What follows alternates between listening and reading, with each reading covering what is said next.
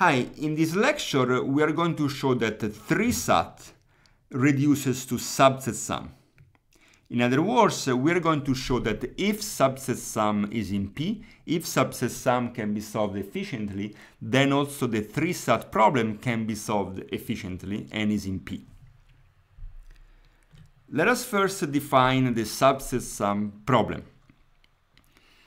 Okay, the subset sum has as input a list of n numbers, a1, a2, all the way to n, and a target t, and it asks if there is a subset of these numbers which sums to t, okay, which I can write as asking if there are indices i1, i2 to ik such that ai1 plus ai2 plus aik is equal to t. But again, we're just asking if there is a subset of the AIs which sums to t. For example, let's consider this tuple here. Is this tuple in subset sum? Can you find the subset of these numbers which sums to 25? And the answer is yes, because 2 plus 14 plus 9 is equal to 25. Let's consider another example. Is this tuple here in subset sum? Can you find the subset of these numbers here which sums to 15?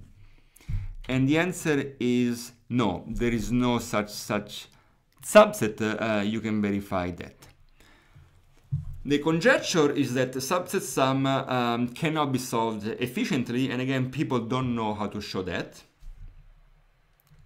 So instead, we're going to prove this theorem that subset sum being solvable efficiently implies that 3-SAT is also solvable efficiently. The proof outline is that we are going to exhibit an algorithm R that on input a formula phi computes numbers a1, a2, an and a target t such that phi is in 3-SAT if and only if you can find the subset of these numbers here which sums to t. If and only if the tuple a1, a2, an and t is in subset sum. Okay? And R should also run in polynomial time. So again, R translates 3-SAT question to subset sum questions. If you give R a formula phi as input, R is going to compute a list of numbers, AIs, and a target t, such that you can find the subset of the i's which sums to t if and only if the formula is satisfiable. And this is one of my favorite reductions because it shows how subset sum is really a combinatorial problem. At first sight, it seems something like about adding numbers, but in fact, it's about satisfiability. So the definition of R is somewhat involved, so let's do a warm-up for it. Okay? Again, the input to R is going to be a formula phi, and let's say that phi has v variables and k clauses. Okay. So R is going to produce a list of numbers. These numbers will have many digits. The number of digits will be v plus k. Okay, and they're going to look like this. Okay, so some very long numbers with many digits. The first v digits, the most significant one, okay, they're going to correspond to variables. We will see in a second how. And the other k digits, the ones here, will correspond to clauses.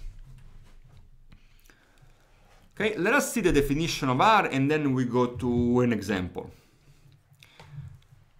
So R is given as input a formula phi which has a v variables and k clauses. And we do this. For each variable x, we are going to include two numbers. Okay? There is a number ax true. This is one number which has 1 in the digit corresponding to x and 1 in every digit of a clause where x appears without negation. Okay?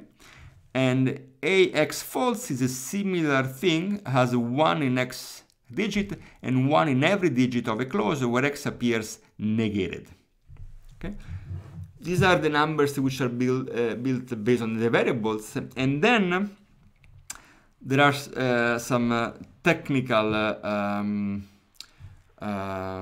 issues because of which for each clause C, I'm also going to include two copies of the number AC, which has 1 in the digit corresponding to C and 0 in the others.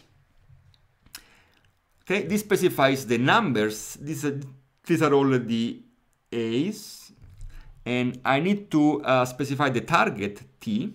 Okay, the target T will have 1 in the first V digits and 3 in the other K digits. Okay, so I use the number 3 here. Okay, let's see an example. Here is a formula. Okay, this formula has 3 variables and 3 clauses. So my numbers will have 6 digits. Okay, so for example, the first number here, AX true, is this number here, 100101. Okay, so the first 3 digits correspond to the variables X, Y, Z. The other 3 digits correspond to the clauses 1, 2, 3. So let's see AX true. Okay, so AX true has a 1 corresponding to the digits X and 0 in the other digits. Okay, and then has a 1 in every digit where X appears without negation. Okay, so X appears here without negation in the first clause, so I have a 1 here. X does not appear here without negation, so I have a 0 here. X appears here without negation, so I have a 1. Okay, AX false again has a 1 in the column corresponding to X, in the digit corresponding to X, and 0 for Y and Z, and has a 1 where X appears with a negation, which is only clause 2, so I have a 1 here. Okay? The same thing for the other variable, so AY true has a 1 corresponding to the digit for Y, 0 in the other digits, and has a 1 where Y appears unnegated, which is the clause 1 and the clause 3. Okay? And so on for all these numbers. So these numbers here correspond to variables. And then you have these technical numbers which correspond to clauses. So for the clause 1, AC1, I just put a number which has 1 in clause 1 digit and 0 everywhere else. And I put 2 copies of that number. And for AC2, you put a number which is a 1 in the digit corresponding to the clause 2 and 0 everywhere else. And you put again 2 copies of that number. And so on. And finally, the target T has a 1 in every digit corresponding to a variable and 3 in the digits corresponding to clauses. Okay. So why does this work?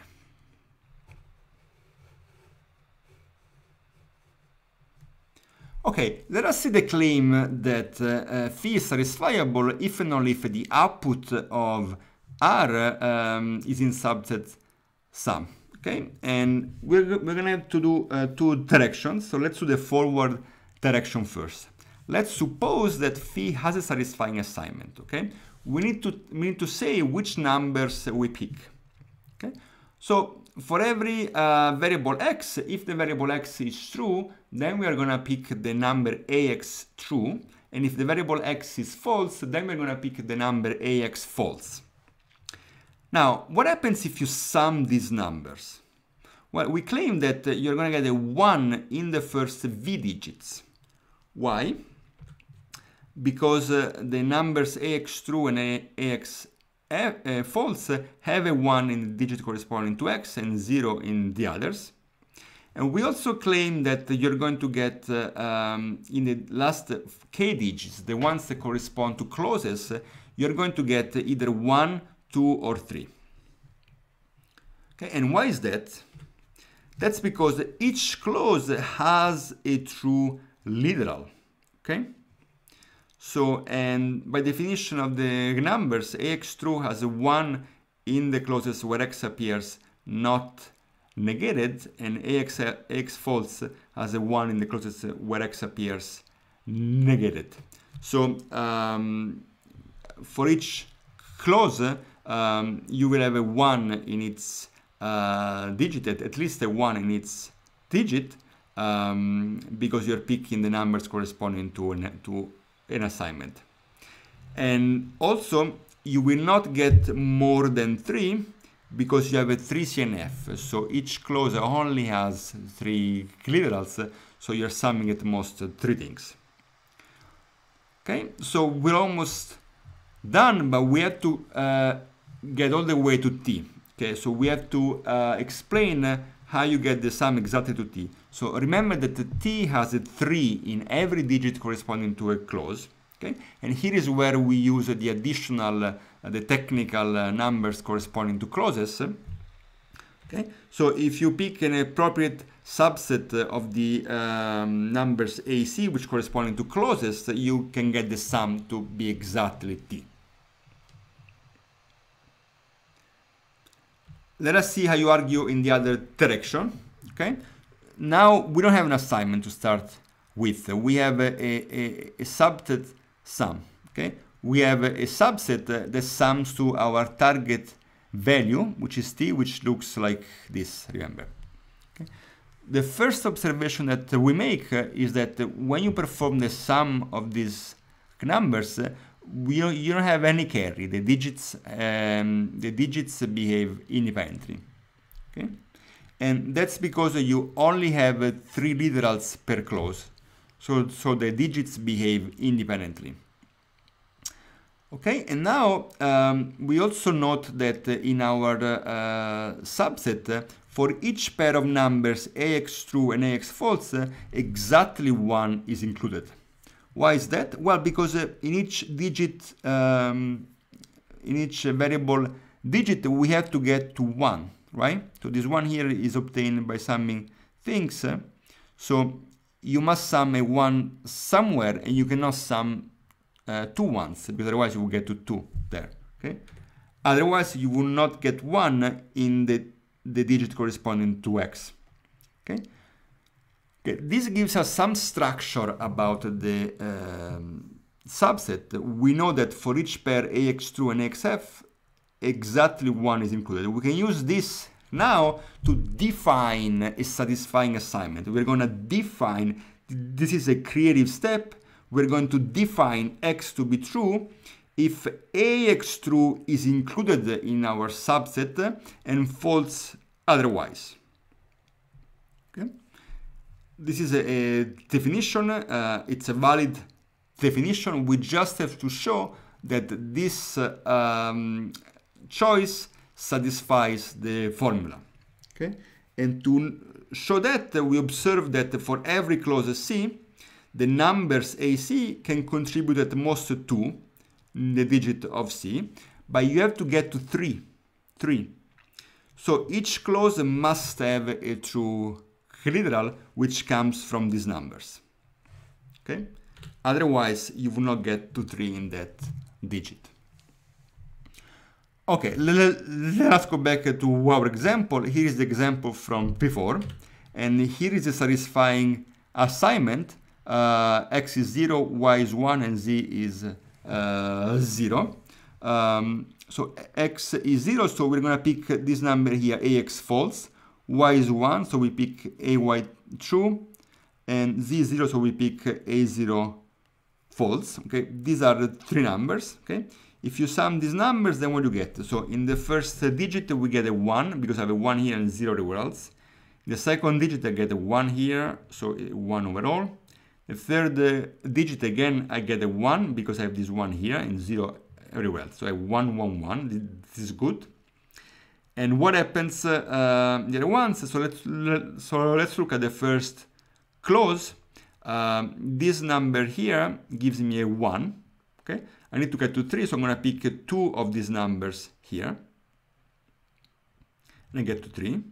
The second clause, I have a 1 from this, AX false. So I choose twice this and I get to 3. And in the third clause, you have a 1 from here and a 1 from here. Okay, so the sum of the numbers corresponding to variables is 2. So I just had to pick one copy of the AC3 to get to 3. And this is not the only possible assignment. Here is a different assignment in which all the variables are true. Now it's a valid assignment. In this case here, you will pick AX true, AY true, and AZ true. Okay, and again the sum will get to T, and you will need to choose twice the number AC2. Okay.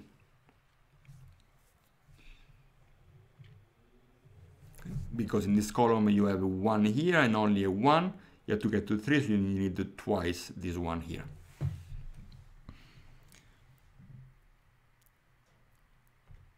Okay, it remains to argue that R runs in polynomial time, okay, and we have to compute these numbers.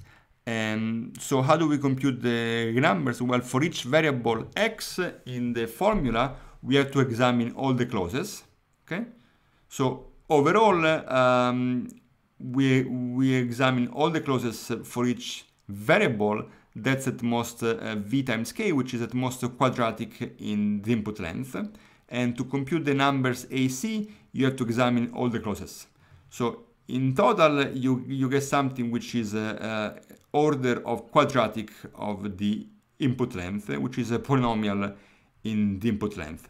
And this concludes the beautiful proof that the subset sum in P implies 3SAT in P. Okay, this proof is not easy, but it's beautiful. And it shows that subset sum is really a problem about satisfiability. It's a combinatorial problem. And it also explains, it also shows that the problem becomes difficult for very large numbers. In fact, the problem is easy if the numbers are small.